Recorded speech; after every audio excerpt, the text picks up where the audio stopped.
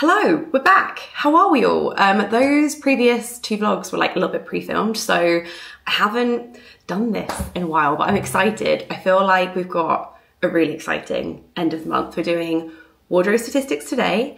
Next video is going to be a little pack with me for New York video, and I'll explain our little New York plans. And then the video after that, I think we're gonna do a vlog in New York. So let me know if you're up for that. It's exciting, just like fun things. Autumn has finally arrived. I think it's official. I think it's today. Today is the first day of autumn. Isn't that great? It's here, we're happy. The sun is shining. In the UK, we're having a little like mini last few days of summer, which is quite nice. I'm here for it. I'm doing like cashmere t-shirt instead of my jumper today. I wanted to do this video like in the wardrobe, but the light doesn't get around there till the end of the day, and like it just makes me look all Gollumy and not alive. So we're here in the bedroom, but it's fine because I've got my phone and we are going to talk wardrobe statistics. So if you don't already know, if you're not kind of caught up, I keep a digital wardrobe. If you want more information on that, on the why, the how, just anything to do with a digital wardrobe, I answer it in this video. So I'll link that in the corner for you. That's the real like introduction to a digital wardrobe, why the hell you would want one, how I use it in my everyday, and why I find it really helpful. So definitely check that video out. That's the part one to this video, but the part two to this video is the fact that the app that I use, which is called Index, I used to use Wearing, I moved over to Index. Just think it's more aesthetically pleasing as an app, and I liked the little like additional add-ons in the app, which we will talk through as we go. But they now do wardrobe analytics, which is very exciting. It's part of their insider program, so you do pay £5 a month for it. However, if you don't want to pay the £5 a month, you can still use a lot of their sorting features, which will give you like an insight into analytics. So it's still a free app to use. You can upload as many things as you want on there. You can make outfits. You can do everything that you can do on all of the other apps for free. You can do on Index for free. It's just like, if you're really wanting the nitty gritty, you're like a hardcore user of the digital wardrobe, which I am. I was like, yeah, I am 100% signing up to that. And because I've signed up to it, I have access to extremely deep analytics of my wardrobe that I have never had before. It was really fun when they created this. I did get on a meeting with them and just like talk. I was like, oh yeah, I like this or I like that. And we asked in the Substack chat as well, just for like people's insights, like what do you want in analytics? What do you not want in analytics? And honestly, they ticked off all of our requests. We were like, we want this, we want that. They are all included. This is really nerdy stuff. If you like the stats, you're gonna love this. Are you type A? You're gonna love this. Are you the oldest daughter in your family? You're gonna love this. So I thought today we'd do an overview of the last 9 months because I've been using Index since January, so I've got 9 months worth of data in there. And it's interesting. I think I'm gonna kind of talk through each section and then how I apply that in my everyday life, my purchasing habits, that sort of thing. So you've basically got 3 different sections of analytics. So the homepage on Index is your wardrobe. You can just like scroll through, you can see what you've got. I need to do a little bit more organizing, but I kind of organized mine so that it was a bit seasonal. So all of my summer stuff was on top, all my winter stuff was on the bottom. It is an insider feature, but you can press this little like arrow button and it means that you can move tiles around, which I really like. I like being able to like organize it rather than it just being like new in or something like that. You can organize it however you want, however that is an insider feature. If not, it's just gonna go, you can have it from like new to old, most worn to least worn, sort of sorting features like that. But if you go to this little statistics tab in the corner, you have got your wardrobe analytics. So you've got 3 different sections. You've got 1 section for composition, 1 section for usage, and then 1 section for investment that is all about like the money side of your wardrobe. I'm not gonna lie, I won't be sharing that online. I won't be sharing that in this video. That this is between me and my app. Do you know what I mean? Like this is between me and my app, and I'm not sure it's something I feel 100% going into online. But just to give you an idea of that tab, it gives you the total value of your wardrobe. It gives you your spend by category. It gives you your average spend by category. It gives you your spend year by year. It gives you your spend month by month. So very interesting if you're getting into like the budgeting of your wardrobe. And for me, I look at that and I'm like, whoa, okay. Like it's one of those things that makes me go, well, Nelly, let's slow down here. Let's calm this down.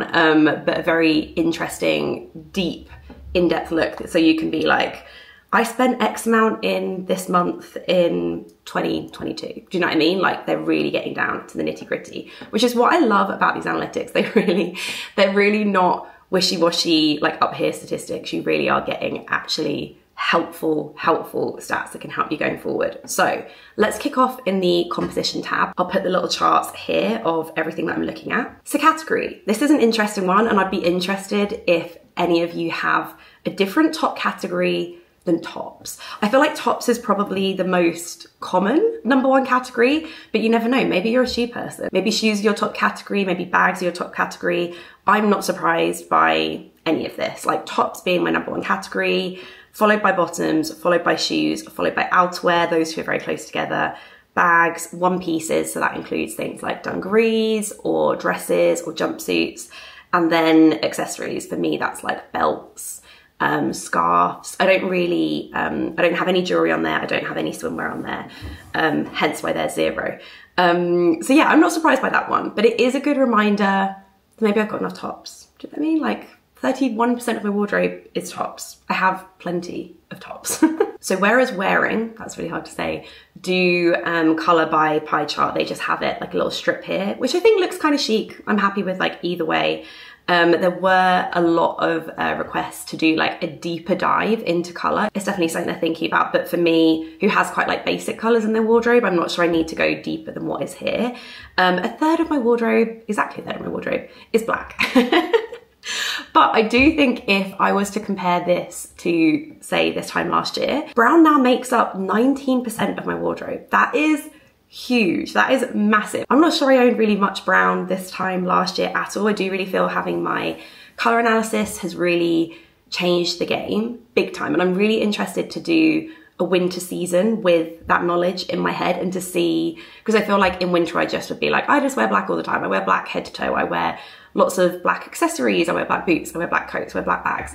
So it'd be really interesting to see what winter is like. Now I have the knowledge that maybe black isn't the best color for me. I do find myself gravitating towards it less and working with it a bit more rather than just being like, oh, I'm head to toe black. Like I definitely feel a bit more experimental with colors in my wardrobe. Beige is 13%, white is 10%, blue is 10%, that's obviously gonna be denim. Kind of this like goldy khaki color is 6%, 5% gray, and then 1% for green, silver. I'm really not sure what's silver in my wardrobe. And then yellow and red. Red for me, I was like, what is red? What is red in my wardrobe? It's my pair of a piece apart cord trousers. They make up for 1%. So that's interesting. 0% purple, pink, and orange, as to be expected. The new versus secondhand statistic is interesting because things that are new in my wardrobe make up 88% of it and 12% is secondhand. And previously I know that on wearing, I think that stat got up to more like 18%, but it's back down to 12%. And I think that's because this year I've been trying to buy less. I have definitely, certainly failed at that in the last like 3 or so months. But I did find that buying secondhand things is tricky because if you're buying on Vinted, you can't always return. So I felt like I was buying things that's on like Depop and like things that I was buying online. I then like couldn't return. So I was having a lot of things in my wardrobe that I was like, oh, it doesn't really fit, or I don't actually really love that, and I would return it. And I've been trying to do like less returning and like back and forth this year, hence why there is less secondhand. But it does make me wanna buy more secondhand in person. So like whenever Curate and Rotate is doing a pop-up to go, or like whenever I see a pop-up in Brighton or London, or I'm traveling and I want to do some secondhand thrifting in person. So it makes me want to do that more because I feel like buying secondhand things online for me, sometimes I get a little bit impulsive because I'm like, oh my gosh, it's gonna go. We've all done it, right? So I think there's a way to get that statistic back up, and I think it's a little bit more in person and also a little bit more not being so like trigger happy when I see something that I like online. The season statistic is a new one to me. I don't think any other apps that I'd used previously had this. And I basically went through and categorized every single thing in my wardrobe and like gave them the appropriate seasonal tags. I will say that's one thing with this statistics dashboard. The more you put into it, the more you get out. So if you are new to Index, or you're in the process of uploading your wardrobe, or you have already uploaded your wardrobe, I would be going in and I would be adding tags, I would be adding price, I would be adding date purchased, and whether it's new or secondhand. So now when I'm adding things, I'm adding those things in every time and building it as I go. Because obviously without that data it's not going to have this statistic. It will just be like undefined. So I went in and redid all of that, which is like a bit of a faff, but I kind of wanted to know. And actually it is interesting. I'm not surprised that fall/autumn makes up 27%. That is the biggest piece of the pie. Of course it is. Like autumn is my favorite. Like I feel like any fashion girly here is being like, autumn is my favorite. We're all very, very excited. I don't really count myself as a fashion girly, but you know what I'm saying. I feel like everyone is collectively excited that autumn is here. I'm kind of not surprised that winter and summer make up the smaller percentages. Although actually, I just realized spring is the same as autumn. That for me, again, autumn and spring are similar. They're shoulder seasons. They're like t-shirt and trench seasons. Do you know what I mean? AKA the best. So it does make sense to me that those two are the most, and then summer and winter are the least. And also something that I can wear in summer, I might not necessarily be able to wear the rest of the year, and vice versa with winter. So my clothes that are in autumn and spring tend to be more versatile throughout the year, I guess. Okay, this statistic is kind of disgusting. It is one I'm like, do I have to share this online? I do. I feel like I have to be open about this. The longevity of things in your wardrobe. So this is why I would be adding purchase date to things. If you don't remember the exact date and you're just like, I think I got this autumn 2018, that's fine. Do you know what I mean? Like sometimes I didn't know the exact date, but for me, I buy lots of stuff online. So I was able to use my receipts and like emails to kind of work out when I had got things. This is so bad. 48%, that is almost half of my wardrobe, has been added in the last year or under. Now I do know that this period last year, I went a bit wild. I went a bit crazy. Adding things to my wardrobe. So this makes sense to me. It's not particularly shocking to me. It just makes me feel like, okay, right, I need to chill out. I'm actually really happy with what I have in my wardrobe at the moment. Let's just take a moment, take a moment and rest, because there is plenty in there. So yeah, that does make me feel a bit gross. And that 38% are in the last 2 years, with 7% in the last 3 to 5 years and 8% in the last over 5 years. So there is 10% that's been in there for over 5 years, but I don't know, it's a really, really tricky one, this. I talk about it a lot on Substack, and I do get a lot of comments from people being like, you're really hard on yourself, because I think that having Ralph just changed so many things, changed everything, and massively changed my style. Like I don't hugely relate to my style pre-Ralph now. There are certain like formulas I would still wear, and ultimately things are always we're always changing, we're always evolving. But I do look back and I'm like, there are so many things I just wouldn't wear now. And also my life now compared to what it was pre-having a child is very different. It's a lot more chilled, it's a lot more relaxed, it's a lot less like London events, lots of travel. So I needed new things. But did I need 50% of my wardrobe to be new things? Probably not. A good slap on the wrist statistic, and we all need those every now and again, right? I'm gonna look at these next two statistics together. So we've got items added and then items sold / donated.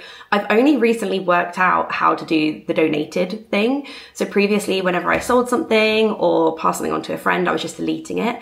But if you go into that item and then there's like a purchase date, there's also like a item sold donated date. So I would just like add the date as today, and it actually automatically removes it from your wardrobe, and then the statistic gets added to this analytics dashboard. So just a note, if you are also an index user. So although it says that I've donated 5 things in the last month and 8 things like over the last year, it's actually more than that, because yeah, I just wasn't doing it. I just wasn't doing it correctly. But it does say that 15 things have been added in the last month. And 88 things have been added in the last year. Yes, this is huge, considering I was like, I'm going to only buy 1 thing per month this year, and I've added 15 things in the last month. How does that work out? It's tricky. My wardrobe is not a classic wardrobe in the sense that because of the job that I do, there's a bit more in and outness. There's a bit more changing around of things.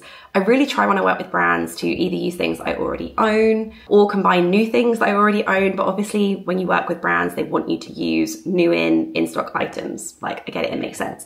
So there definitely tends to be new things added more often than a classic wardrobe. And also things are gifted. I am quite strong with gifting these days and saying no to things that I wouldn't buy myself. I'd like, as we have realized, I do not need more new things in my wardrobe, but occasionally there are things for jobs, there are brands that I want to support, so new things ultimately do get added. I'd say 15 things in the last month is quite big. I did do a job with Net-a-Porter where I like purchased some new things to show in a post. I think that added like 5 new things into my wardrobe. So you can see how these things like tot up.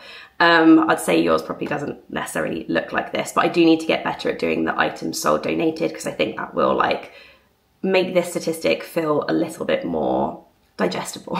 I love this one, and this is one that we spoke about when we had our meeting and we discussed, and I was like, I think this is a really good idea of your most versatile items and your least versatile items. So this isn't necessarily items that you have worn, but it is items that are most commonly included in outfits that you've saved. So that's whether you've worn them or you've created them on the app and you just saved them for wearing at a future date. I think this is a really, really clever statistic. And although it does look quite similar to my most worn items, there are a few different changes in there. So let's just have like a little scroll through. So my most versatile item of all are my Aviana flip-flops in 58 outfits. I feel like that's not surprising. I wear them all the time. People are so bored of them. People are like, oh my gosh, Anna, please stop with the flip-flops. Stop trying to make the Aviana flip-flops happen, but they are so comfortable. And I feel like I haven't worn them as much in recent months, but at the beginning of the summer, I lived in them. This Arket jumper is a men's jumper. It's from a couple of years ago now. It's in 39 outfits. I almost lost it the other day. It dropped off of the buggy and someone ran and gave it back to me. And I was like, oh my gosh, thank you so much, because I would have been gutted to have lost that. My Sir kind of big sandals in 39 outfits. My Arket loafers in 38 outfits. My Sezanne bag in 38. My St. Agni bag in 36. Dragon Diffusion in 35. St. Agni in 30. My Uniqlo jumper in 30 outfits, and my Goldie low-slung jeans in 27. I mean, you can keep scrolling, right? You can just keep going. And I also love, if you scroll back to the front, you can do it just for tops, you can do it just for bottoms, for outerwear, for one pieces, bags, shoes, accessories, the whole shebang. I love that there's that breakdown. You can get so granular with it.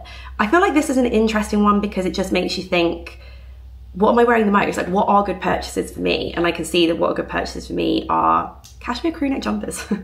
No surprise. What's not such a great purchase for me is more kind of occasion weary tops, I would say. And in general, yeah, just more occasion wear pieces that I'm not wearing all that often, I guess. Or to be fair, a lot of these things are just new in my wardrobe and I haven't got around to wearing them yet. But I love this statistic. This was one that we were like, oh, we kind of debated for a bit, but I'm really pleased that it was included because I think this is a really interesting one. And like I said, I haven't really seen this anywhere else. So that's the composition tab done. Now into usage. And this one for me is huge, utilization, because this previously was on the Wearing app. I haven't been on the Wearing app for a while, so they might have updated things, I don't know. But there was just like a number, there was just a percentage there, but it didn't really say what the percentage meant. What was the breakdown of that percentage? And I was like, I want to know, like, is this, it was like a utilization of your wardrobe, and it was like, you've utilized 83% of your wardrobe.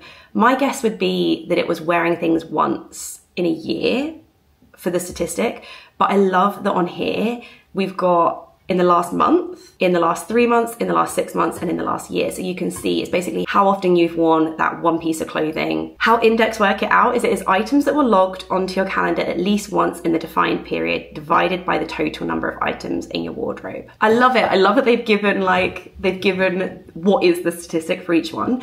So in the last month, I've utilized 32% of my wardrobe. In the last 3 months, 54%. In the last 6 months, 73%. In the last year, 83%.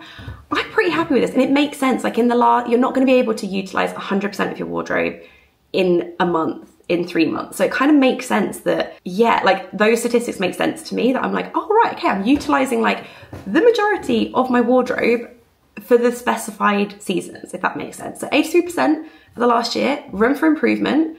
I am pretty happy with that. Okay, this is an interesting one because this is most worn items, least worn items. So this is like, what have you actually logged into your calendar? So basically every day or every couple of days, I'll go in and I'll log my outfit for each day. And that like registers it as a wear, if you know what I mean. It's like, I have worn this outfit. But what I love about this is you've got most worn items all, or you can go down like your most worn items in the last month, last 3 months, last 6 months, last year, or all. And I also love that you can break it down into my most worn tops in the last 3 months, my most worn bottoms in the last 6 months. Like, again, you can get really granular with it, which I love. Like, we're here for the granular detail. Of course, it just makes sense that my Loewe puzzle bag is my most worn.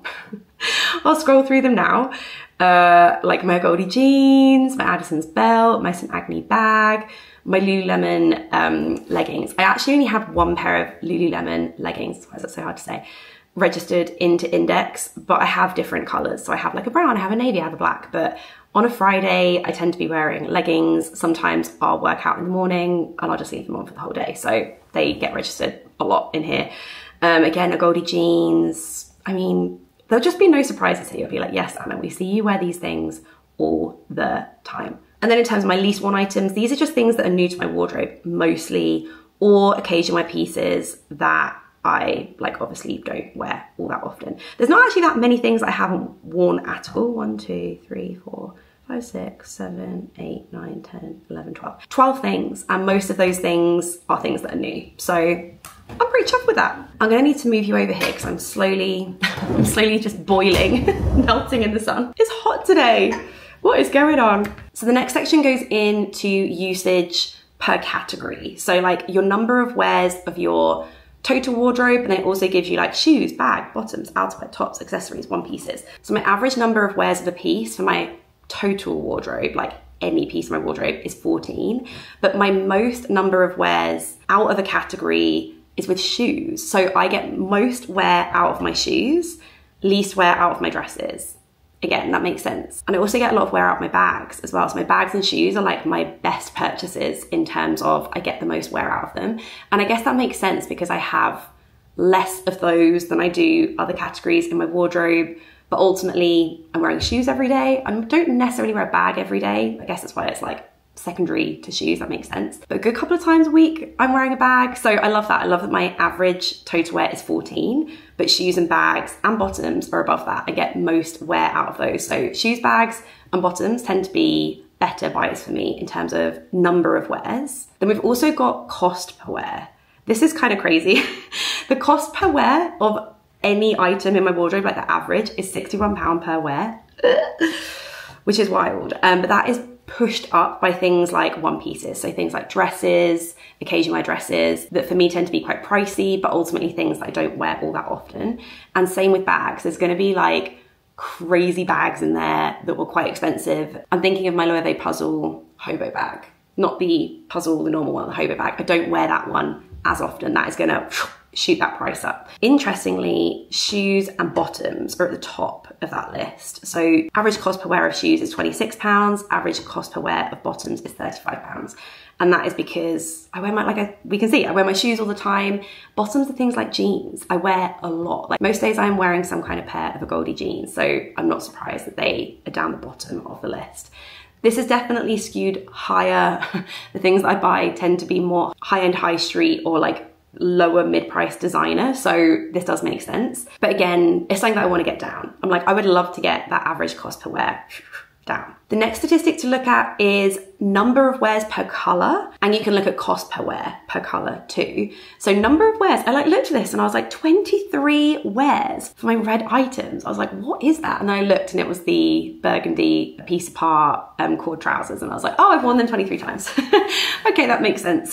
It's interesting that my number of wears isn't the highest for black. You'd think that I have the most black pieces in my wardrobe, therefore my number of wears would be also the highest. But it's kind of interesting. It's interesting that black is a little bit further down that list, brown's a little bit further down that list, but to have red so high, I was like, that is interesting. This whole number of wears / cost per wear thing is also broken down into new versus secondhand. So my number of wears for a new item in my wardrobe tends to be on average 14, on a secondhand piece 10. Cost per wear for a new piece tends to be 58. Cost per wear for a secondhand piece is 83. That surprised me that it was that way around, because I'd say that my secondhand items are generally lower priced, but I tend to buy more secondhand handbags, which do tend to be higher priced. Food for thought on this one. But again, we love the detail. And then the final bit on this usage tab is most worn outfits and least worn outfits. I feel like this would work really well if you're like a serial outfit repeater, which I kind of am, but there's always a tweak. It's like a different shoe, a different bag, I've added a belt. So actually there's only one thing here that I've worn 2 times, because so often I will also go in and I tend to make the outfit from scratch every time. So actually this is a statistic that doesn't really apply to me, because I'm not really like scrolling through my outfits and like picking on one that I've already worn. I'll just like make a new one. But say you did do that, this would be a really helpful statistic for you. Then we have the investment tab, which, as I've already discussed, I think that was between me and my index app. But again, very helpful if you're looking at budgeting, and a real pro of the app really to like get down into the nitty gritty of your wardrobe. Like to me, if you're interested in that kind of thing, like this is the way to do it, the only way to do it. And by far the easiest way to do it, which is good. But hopefully you've enjoyed that little wardrobe audit with me. Was it little? Not really. I've been filming for over half an hour.